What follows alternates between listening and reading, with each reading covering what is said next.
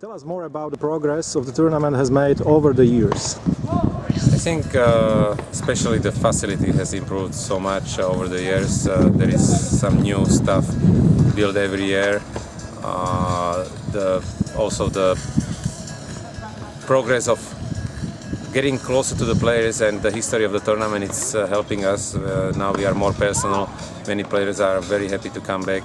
We trying, or especially I'm trying to be in personal touch with many of the players and trying to do as much as possible for them. And I think this is always a long-term goal, because you need to get good contacts with the players, a good relationship, and also get them that personal feeling and touch, and that comes after a couple of years of doing it and trying. So I think the biggest progress of the tournament is kind of getting players to come back, and not only to come back the same players, but also bringing then extra new players, which eventually we are happy that every year it's coming some good star, like this year Jürgen Melzer, some ex-top 10 players or top 20, many of the top 20, top 30 players, and that's positive about tournament. That means that the tournament is in a good level and good area that we like to have. How do you enjoy being a tournament director after having such a successful career as a player? It's always a different look. As a player, you come to the supervisor and tournament directors, you always give them a hard time, you always push them to have something extra, or you always push them to do the things that you like to have as a player. As a tournament director, you see suddenly the things from opposite side, where you have to basically sometimes do the things that as a player you ask to do from the tournament directors, and you're always trying to accommodate players, you always try to feel them good.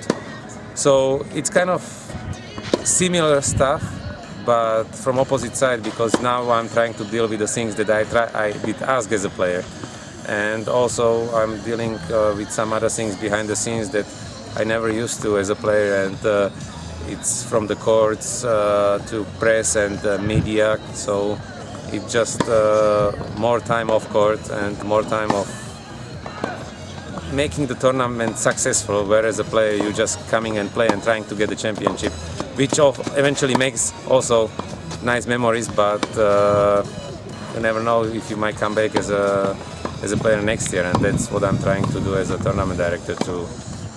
If the player makes good tournament or he plays well, try to bring him back again and again and again, so we have the good names and we can show the people that we are doing a good job. What do you enjoy most about running the tournament in Trnava? Probably working with the players, working with the media, because as a player I always enjoyed to be at the tournament where is interest, where the people comes to watch, and as a tournament director now I'm promoting the tournament with my name in Slovakia, going around the TVs, around the radios, around giving the press conferences or articles to the newspapers. And second of all, it's also speaking to players, so that's what I enjoy, because many of them I know, many of them they are my friends, many of them I play against.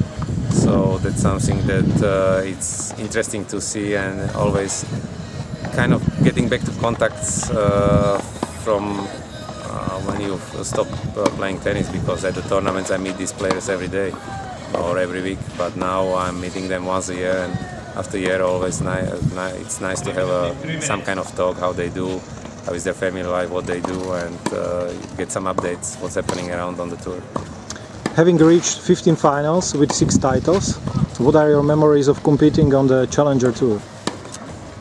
I haven't competed so much on the tour, but best memories are probably from my beginnings. When I was 18, at 1 year I played 4 finals, I won 2 challengers. Basically I was the newcomer of the year. I played so well that year that I come from 300 to 77 in the world in the end of the year.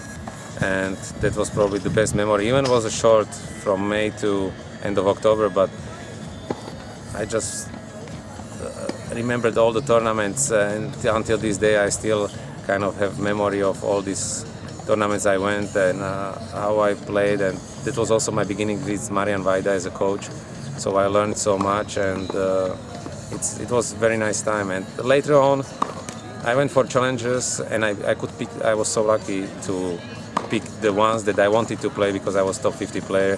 So either I got white card, or I just played the ones for enjoyment to get extra matches, or just to.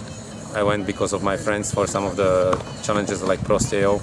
So that was also nice memories, but it was different because at the beginning I pushed to be good, and then later on I just came because of something. It made me happy to play there.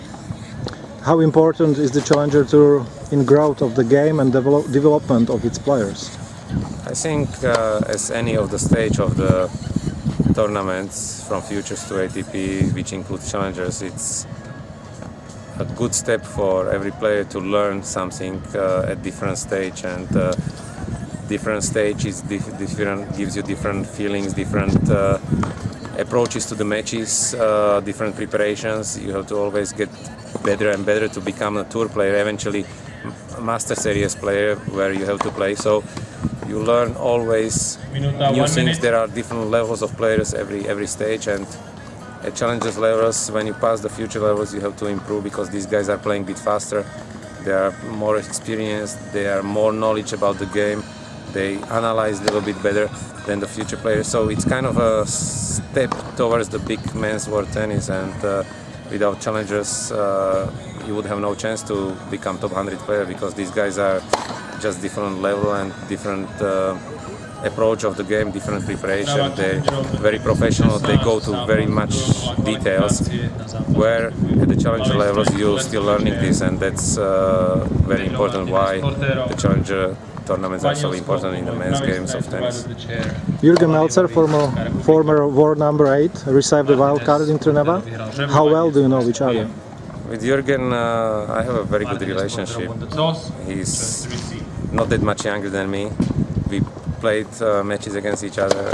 I even went to Vienna to practice with him sometimes. And he's a very nice boy, very nice person.